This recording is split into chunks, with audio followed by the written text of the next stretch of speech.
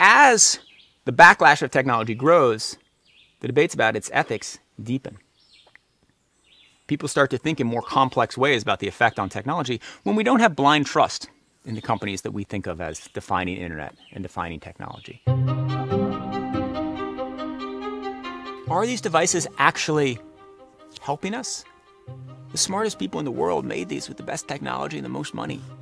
But did they make these devices to enrich our lives or just to suck away our attention?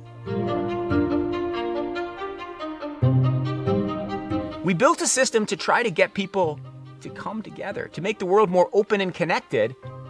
And here we have an election in the most powerful country on earth that is hacked in certain ways by a small group of Russian disinformation artists, by a bunch of teenage trolls in Macedonia, and that has led to the election of someone whose fundamental philosophy of how the world works is the antithesis of the fundamental philosophy of how the world should work of the people who built the platforms. Our work is going to be redefined by the norms of the coronavirus era, where our sense of what technology can do, what it should do, what it shouldn't do, what it can't do, all those debates are being reopened, where we're going to think again and deeply about our devices. We're going to think again and deeply about the kind of work we can do.